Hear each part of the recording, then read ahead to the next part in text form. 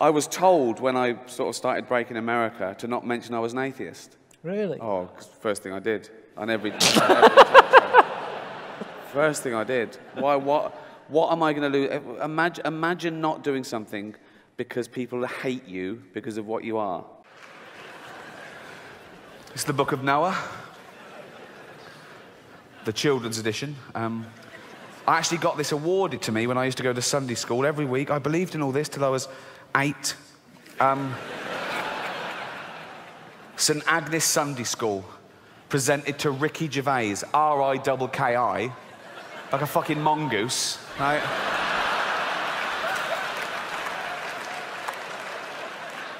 For regular attendance, not even for being good at anything, just for turning up, right?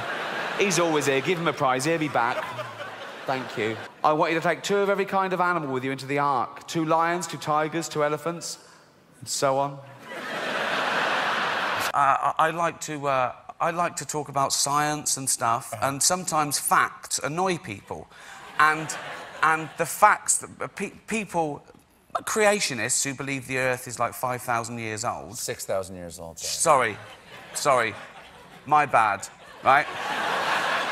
I like to say things like, happy birthday, Earth, 4.6 billion years old today, okay? Yes. There's still a thing about, I better not say I'm an atheist, it'll annoy my mum or dad or granddad or school. There's still that. So you do that. Some of it I do it as an intellectual pursuit, because someone asks me a question, I'd rather give the right answer than the wrong answer. I'd rather tell the truth than lie, because it's easier, you know. I think the big thing, people think I run into churches and go, it's all fucking bollocks. I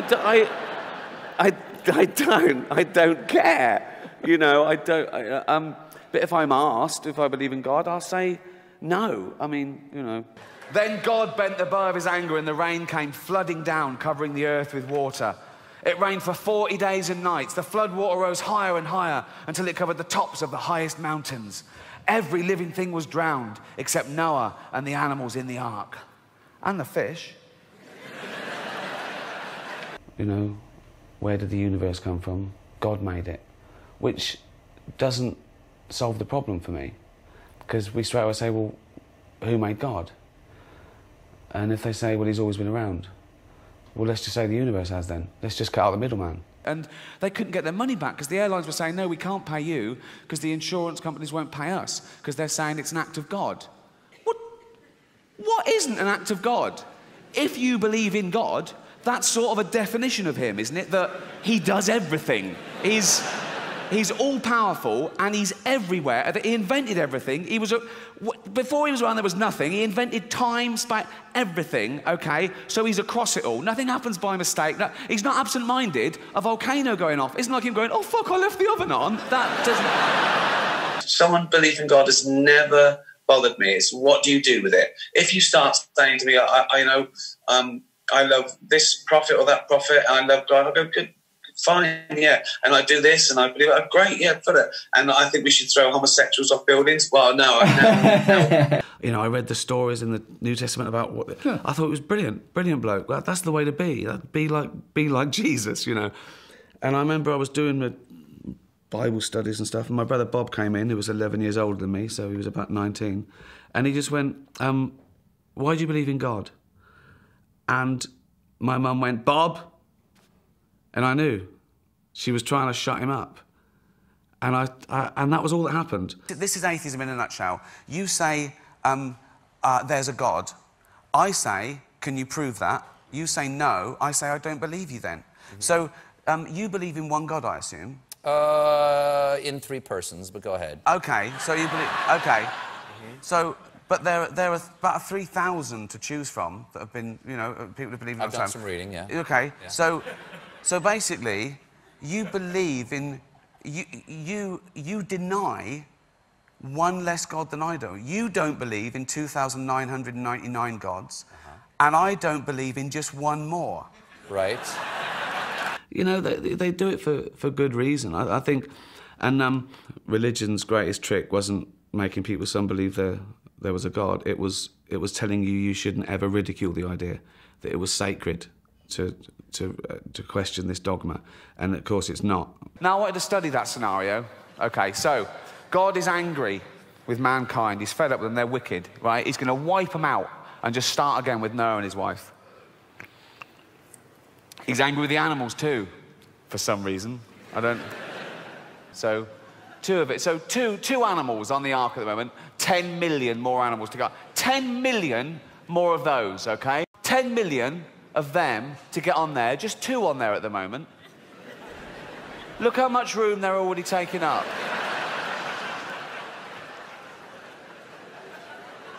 It's at a third capacity. What's it going to be like on there when these 2 fat cunts get on? The thought of death is very final for you. For me, as a good Irish Catholic boy, it's the start of something new and glorious. For you, that's it. For me, it's the end of something glorious, so I have to pack it all in. But, you know, I'm not depressed about it. I don't want to die any more than anyone else. And I think there's this strange myth that atheists have nothing to live for. It's the opposite. We have nothing to die for. You have more to live for. We have everything to live for. All women become like their mothers. That is their tragedy. No man does. That is his. That sounds a bit gay to me. Just, I don't know. Give it another go, isn't it? I couldn't help it. I can resist everything except temptation. That sounds gay as well. I want to start that with an ooh. I want to go, oh, I couldn't help it. You know? And I want to end it with, I can resist everything except temptation. Chance to be a fine thing. Do you know what I mean? Because if you say, I don't know, you're an idiot. What you don't know, if you believe or not. And I had this discussion with someone on Twitter, actually. And he said, well, that's not true, because I can ask you, am I wearing a red jumper?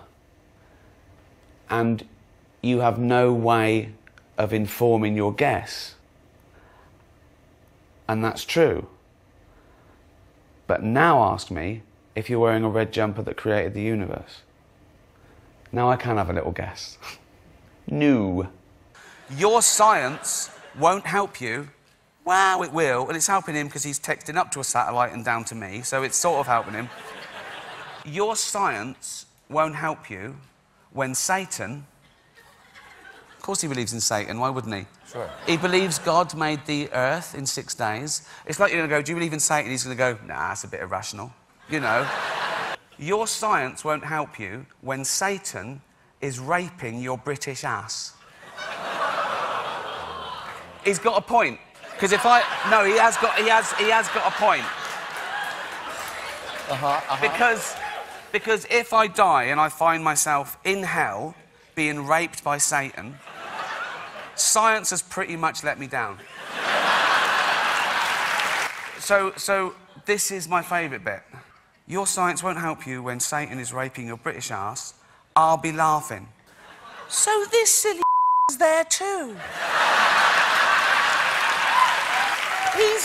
He's a fundamentalist creationist who's lived his life by the Old Testament. He dies, he finds himself in hell.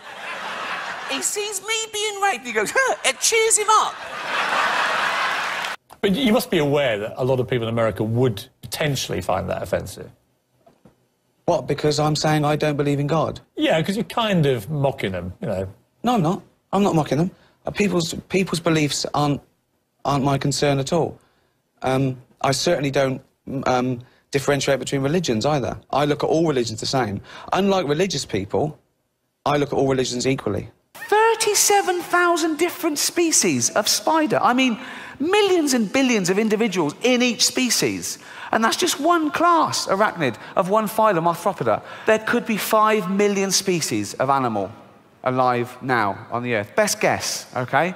And that's 1% of all animal species that have ever existed. 99% of all animal species that ever existed are now extinct. And that remaining 1% is 5 million strong. Take one of those species, termites. If we were to weigh every termite alive now, it would be 10 times the tonnage of every human being on Earth. And it's statistics like that that make me think that this book isn't totally accurate.